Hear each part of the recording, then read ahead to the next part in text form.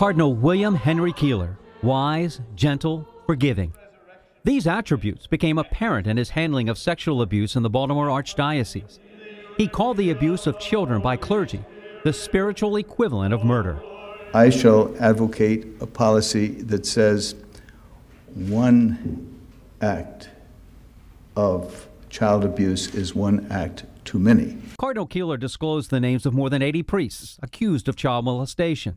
This is a privileged moment for our church, where we can turn to those who have been victimized and say to them, never again will the victims of abuse be ignored. William Henry Keeler was born March 4, 1931 in San Antonio, Texas. Raised in Lebanon, Pennsylvania, he attended St. Charles Seminary in Philadelphia.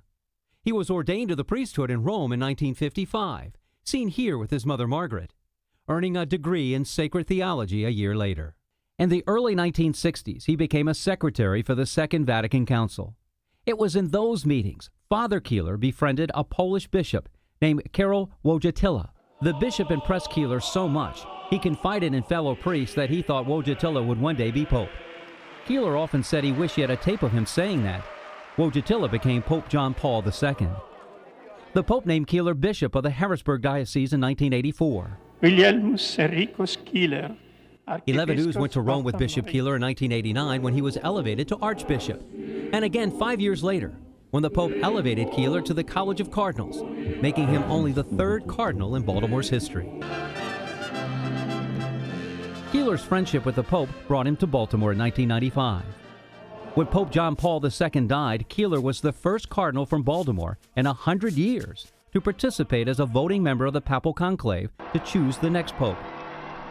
Keeler became instrumental in building and deepening the relationship between Catholics and Jews. He reached out to Muslims, striving for mutual understanding. Keeler says his belief in the value of dialogue goes back to his Eagle Scout days at a Christian summer camp. Keeler strengthened Catholic education. He expanded housing opportunities for the homeless. He was a vigilant leader of the pro-life movement. Keeler invited Mother Teresa to the Basilica. In the faces of the poor, she could see the Jesus she loved and wanted to serve. And oversaw the restoration of the Basilica of the Assumption. Cardinal William Keeler is remembered for his low-key style and centrist reputation, known as a good listener who acted with courage and conviction. David Collins, WBAL-TV 11 News. Governor Larry Hogan also posted this on Twitter and Facebook. This morning, I'm very saddened to hear about the passing of Cardinal William Keeler. While Archbishop of the Baltimore Diocese for nearly 2 decades, he spread a message of love, compassion, and selfless service to the people of all faiths. The Archdiocese says that Cardinal Keeler will lie in repose at the Baltimore Basilica from 1 p.m. to 7 p.m. on Monday. His funeral will be held at 2 p.m. on Tuesday at the Cathedral of Mary Our Queen.